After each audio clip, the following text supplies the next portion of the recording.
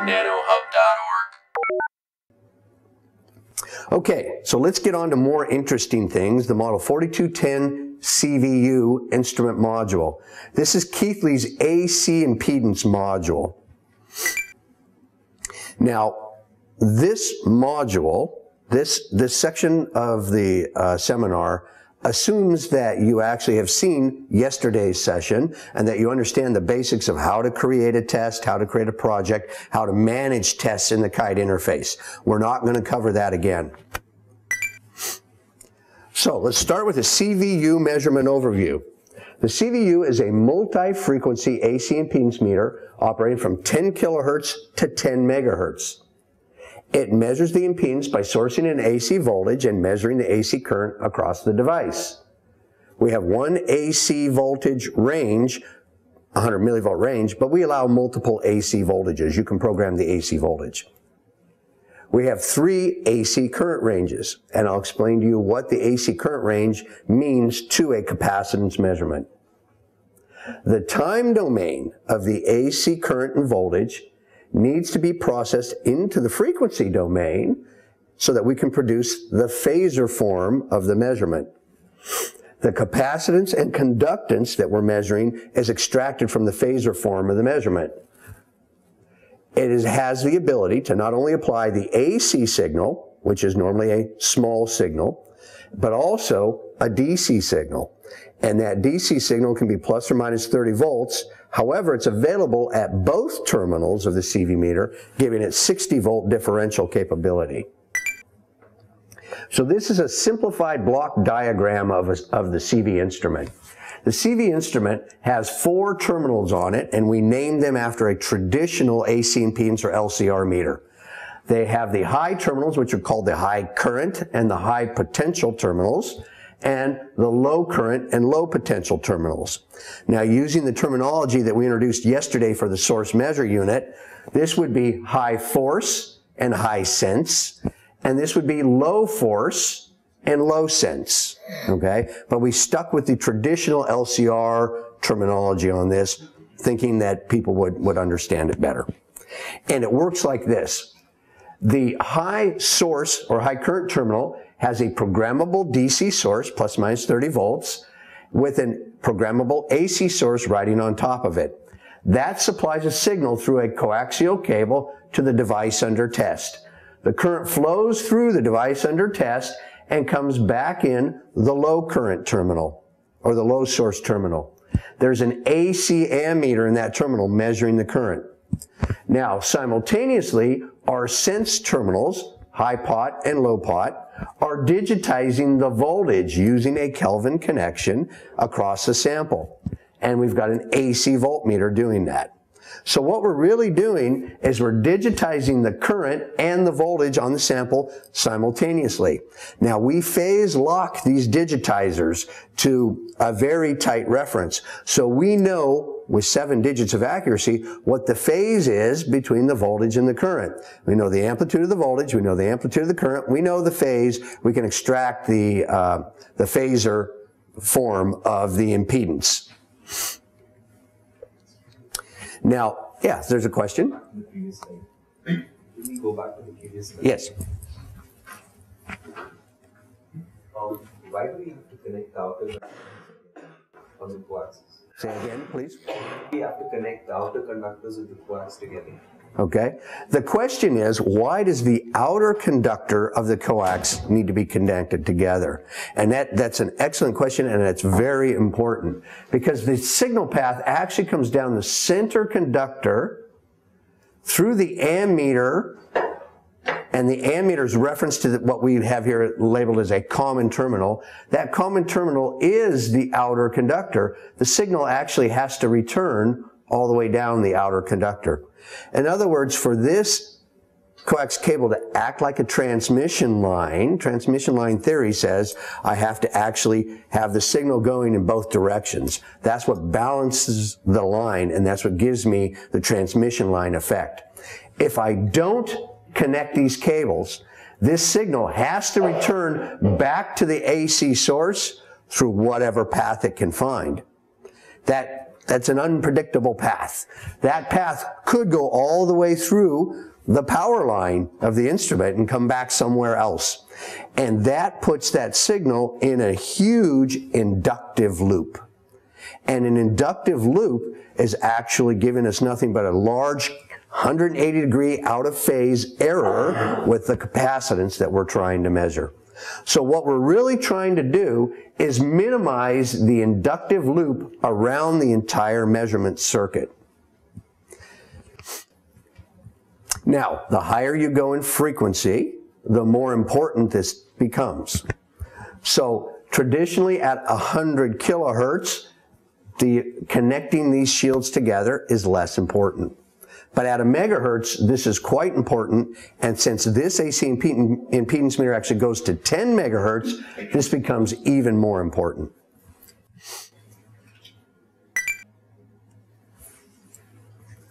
Now, most multi-frequency AC impedance meters use what's called the auto balance bridge method. And so I wanted to take just a minute and describe what an auto balance bridge is. So this is a drawing of our AC impedance meter, but in a different form. Here is our high terminal. Just call it the high pot and high current, both here, right? We just have one. And so we're sourcing our DC bias and our AC signal, and we're measuring our voltage and supplying that to our device under test. The current comes out of our device under test back into our low terminal and actually comes to a null detector. This null detector says, my objective is to make the voltage that is appearing right here go to zero. So what we have to have is we have to have a current sense element here. And between the current sense element and the cables and everything, we develop a very small voltage right here. But we want to null that. We want this to be at virtual ground, and it's an AC virtual ground. So we do that with an active null detector, which detects the voltage, feeds it back to a DC source here. That DC source sends a balancing signal back to here, forcing this point to be at AC 0 volts. So this auto balancing of this bridge forces 0 volts right here. Now that will become important when I start to show you some models of how we connect this instrument to a probe station. And you'll see that by forcing virtual ground here, we actually improve the integrity of the measurement significantly. Now in the Keithley AC impedance meter, this is a digital loop. In other words, we're digitizing this voltage, digitally processing it, and digitally generating a counter signal. So this auto balance bridge nulling operation takes hundreds of microseconds.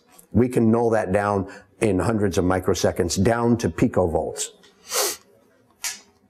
Now, as a user, you really don't need to know anything about the fact that we have an auto balance bridge here and how it works. But I wanted to explain that it's here because the way that you load this terminal or connect it to the sample can impact how an auto balance bridge works.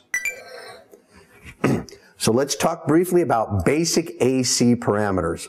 Now, we all learned this in AC Electronics 101, but for many of us, particularly me, that was 30 years ago, and for some of us it was 10 years ago, and we may not remember. So this is a quick refresher course.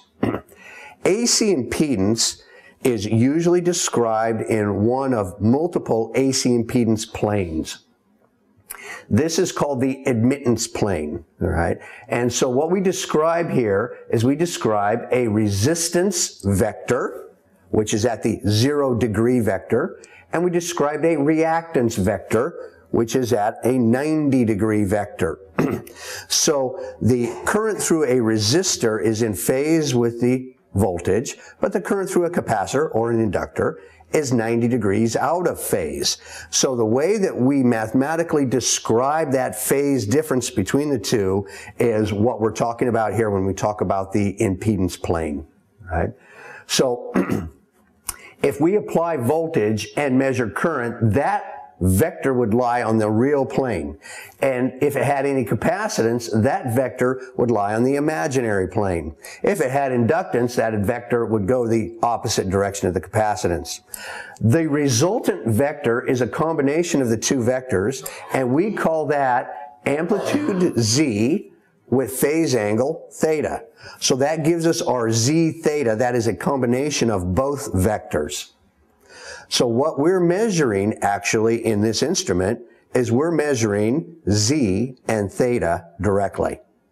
Anything that comes out of that other than Z and theta is actually a calculated parameter. We measure the amplitude of voltage and current, which gives us the amplitude of Z, and we measure the phase angle between them. Right?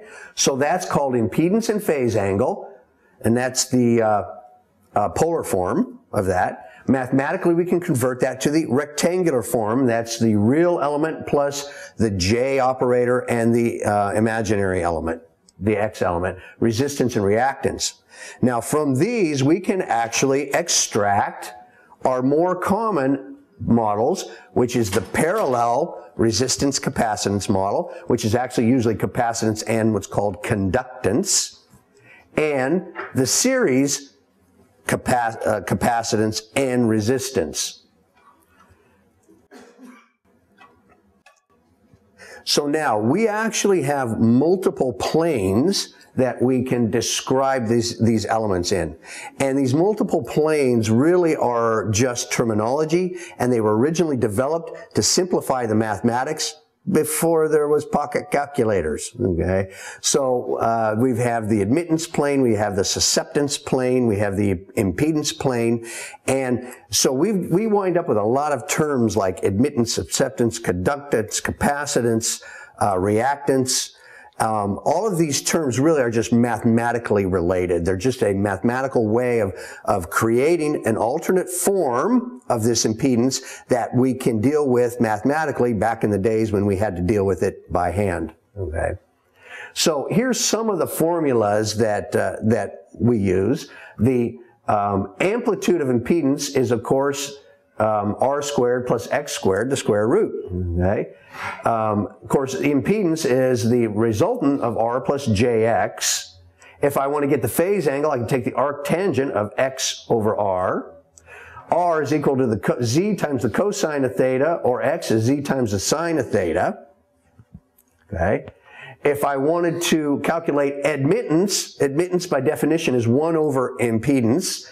And admittance is normally defined as G plus JB, where G is what we call the conductance, and J is the imaginary operator, and B is what we call susceptance, okay? And of course, dissipation factor is actually the ratio of the resistance to the capacitive reactance. So dissipation factor is actually unitless because of both of those are in units of ohms. Dissipation factor just relates to us how much loss is in the element. How much is a resistive element, which has loss, versus a reactive element, which has no loss. Dissipation factor is very important, and we define it here because dissipation factor defines the goodness of our measurement. Imagine this. Imagine I'm measuring a pure capacitor, so my vector, my Z vector, lays right on this X axis here, this X line, right? So there might be just a small amount of leakage in that capacitor. So this R vector would be very short, right? Well, because the R vector is very short and because I measure the composite, the Z, that means the R vector is susceptible to noise and inaccuracy. Okay? Well, turn that around. What if I'm measuring one of the modern extremely leaky gate dielectrics? That gate dielectric actually has probably more resistive leakage, depending on the DC voltage, than it has capacitance. So now I've got an R vector, which is very long, and a very short capacitance vector. This is the problem, we call it the high D problem. This is why we have so much trouble accurately measuring capacitance on a leaky gate dielectric. So what we see dissipation factors in the range of 10 or 50. that means that the resistance vector is 50 times larger than the capacitance vector. Or, another way to look at it, my signal to noise ratio on my capacitance measurement has been reduced by 50. Okay? So that's why we have a problem trying to measure capacitance on a leaky gate. Now, the only way that we know that is if we look at both capacitance and reactance. So tip number one for you, when you're measuring semiconductor capacitances, always take a look at the conductance, or if you're in the series model, the series resistance. That will give you a very good indication of the goodness of your measurement. If you've got a large conductance, you need to understand what's going on there and how it's impacting your measurement. So one of the ways that we deal with this in semiconductor devices is we change the frequency. So the capacitive reactance yields an impedance which is frequency dependent. But the resistance, or the real element, is not frequency dependent. So I can change the length of this vector that my measurement instrument sees by increasing the frequency for the parallel model. In other words, if I increase the frequency, this becomes a lower impedance, more current, or a longer vector, and this becomes a shorter vector, hence my capacitance measurement should get better. Right? Now, the opposite is true if my device is actually a series model. In a series model, I want to lower the frequency, which increases this impedance and gives me more signal across my capacitor, less signal across my resistor, hence making my capacitance measurement better. So you frequently will see a terminology or training that says if you have a high D device, increase the frequency and you'll get a better capacitance measurement. Well, that's not true. D is defined by which model you're using. If your device is really a series model, you have to lower the frequency to get a better capacitance measurement on that. Now, the Keithley AC impedance meter in the 4200 will automatically calculate for you any of these parameters. Of course, you could go in and manually enter any of these equations, but we built that into you in the models of the system. So when the Keithley AC impedance meter takes its data, puts it into our spreadsheet tool, in our definition tab, you define what model you want. If you go into the definition tab and change the model, the sheet tool will automatically update to reflect the new elements.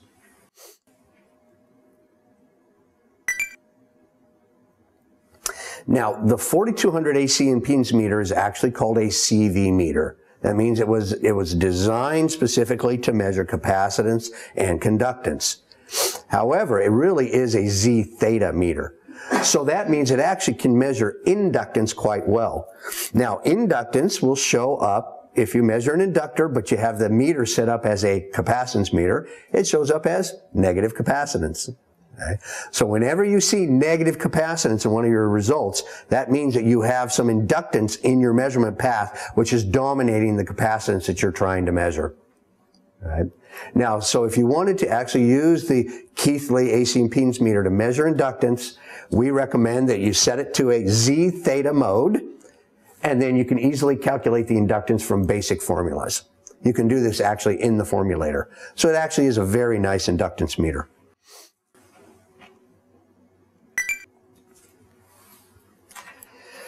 Now, we're frequently asked with the Keithley AC impedance meter, what is the maximum capacitance that we can measure? Now, remember that the 4200 characterization system was designed as a semiconductor characterization system. In general, it measures small things, but sometimes we want to know the maximum capacitance. And so what we've created is a special sort of advanced tab that you can access from the definition menu that gives you a capacitance range estimator. And we created this for this particular reason. If you look at an LCR meter or an LCZ meter, it defines its accuracy and its ranges as impedance ranges. How much impedance am I measuring? But if you look at a CV meter, such as the Keithley, the traditional 590 CV analyzer, we define the ranges in capacitance ranges. So if you're interested in measuring the capacitance of your gate or the capacitance, parasitic capacitance of your device, you're thinking in terms of capacitance. I'm going to have a picofarad or 10 picofarads. You're not thinking in terms of impedance. Now, if you're used to it, you can quickly do a mathematical conversion in your head from capacitance to impedance, but most people, their head is not wrapped around that. So we actually created a capacitance range estimator, and it works like this. It basically says, what test frequency have you programmed in to use? What current range are you using to detect the current that's coming out of that capacitor? And how much AC voltage are you going to apply to that? Knowing the current range, the frequency, and the AC voltage, I can estimate the maximum capacitance that you'll be able to measure. Well, the other thing about the maximum capacitance is that's really telling you the capacitance range. Now, this is roughly a 6-digit measurement, depending on speed. Could be 7 digits, could be 5 digits. So if I've got settings that give me a 159 millifarad range, and I have 6 digits, that takes me down here to a 1.001 millifarad or a 1 microfarad digit. So with these particular settings, my least significant digit, also known as the resolution of the measurement, would be 1 microfarad. So if I was trying to use these settings to measure a 100 picofarad capacitor, that's well below the noise of what this range is. So this is your sort of your range estimator. It tells you another measure of the goodness of what your measurement would be. So if you're measuring a really big capacitor, you want to go to the lowest frequencies, the highest current ranges, and the lowest AC drive voltage. And so you'll see here, this range estimator is actually saying Keithley could measure 159 millifarads. I think if you build a capacitor all the way across the top of a 300 millimeter wafer, you still wouldn't get 159 millifarads. That's a really big capacitor, okay?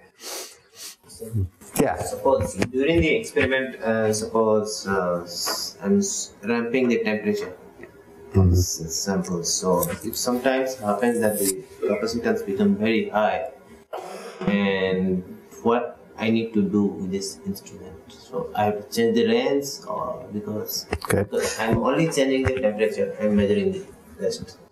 So the question, to repeat the question is, I have a situation where I'm ramping temperature, and the ramping of the temperature causes the capacitance to change radically. Maybe even change by, could be an order of magnitude or more. Do I need to manually go in and change the range? And the answer is no. If you actually look right here, this is where we actually control the range of the capacitance meter. So you actually have 3 ranges you can select, or you can select auto range. So if you select auto range, the capacitance meter will automatically go in and attempt to determine which current measurement range it will select. Good question. Yeah. Good question. Yesterday, when we talked about auto ranging, there was an issue of a glitch when the range shifts because of the change in resistance of the op-amp. Do we have something similar here, or will the range adjustment be smooth? So to repeat the question, when we described the ranging of current measurement on a DC source measuring unit yesterday, we talked about how new ranges require a new settling time, and in some instances that settling time may not be met, and that shows up as a discontinuity in your data, often called a glitch in the data. Right? Now, this instrument has the same issue. Whenever you change the current sense element, The new sense element has a new RC time constant. Now we try to build into firmware the capability to wait and let that get settled to the appropriate level. The level that matches the accuracy of the instrument. On the other hand, we don't want to let it settle forever, so we don't want to give it infinite settling time. So when the instrument changes range, it will throw some extra settling time in there. And yes, there are instances when that may show a discontinuity in your capacitance or your impedance measurement. If that's the case, then we give you some tools to be able to go in and change that, to be able to go in and control that.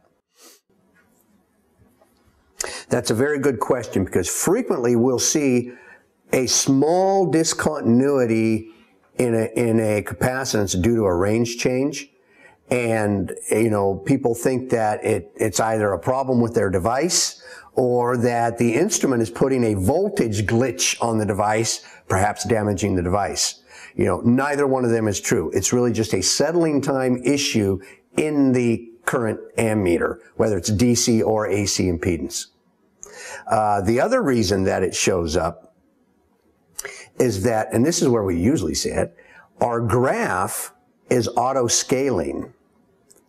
And so if your capacitance is sitting relatively flat and stable, maybe changing just slightly, and it happens to be right at a range boundary, the graph will have magnified that such that the graph might be scaled at 10 parts per million, and we may have the settling of the AC ammeter tuned to 200 parts per million.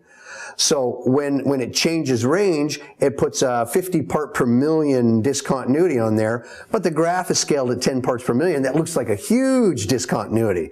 So you always need to look very carefully at the scale of the graph to make sure that what you're seeing is something that you really need to be worried about. So sometimes we work with switches where capacitance is supposed to change at a stimulus. Right.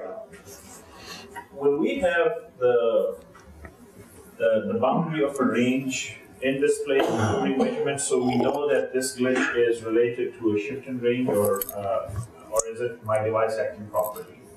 Is there some way to know that immediately, or do we have to go back off screen and check over here?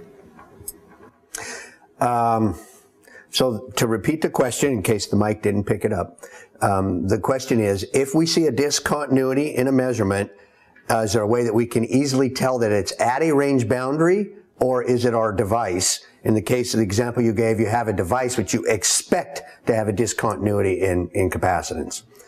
There's not an easy way to tell that, and I'll tell you why. Because the ranges, which are set in discrete steps of a milliamp, 30 microamp, and 1 microamp ranges, right, all depend on how much current is flowing, but the amount of current flowing is dependent on your frequency and your AC drive level.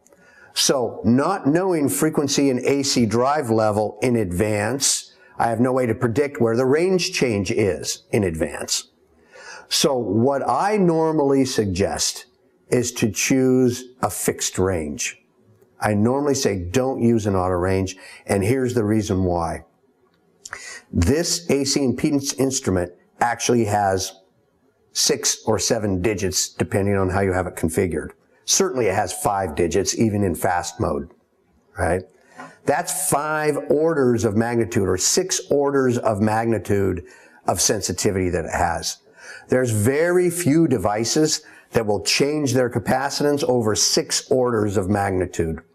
So if I just choose the proper range that I know can handle the highest capacitance, odds are I still get a great measurement with 4 or 5 digits of resolution even when it changes down to the lowest range. That's one of the advantages of using a very precision instrument, is we really don't have to change range in order to give you a good measurement across 5 orders of magnitude. Normally I suggest use fixed range. Okay? That's not necessarily true with a DC precision SMU. With a DC precision SMU, I might test a transistor that moves across 9 orders of magnitude across its operating range, and so I have to change range with that. But in general, AC impedance doesn't move that far. Now, I'm glad you brought that up, because this is something we see time and time again in the industry, particularly with people that use a standard LCZ or LCR meter to make their measurements. LCZ, LCR meters always auto range. And to get them to go to a fixed range, you have to dive several menus deep, and most people don't know how to do it. Most of the time, any software written to drive those instruments don't take that into account. So you frequently will see range discontinuities when you see a traditional LCZ or LCR meter taking data.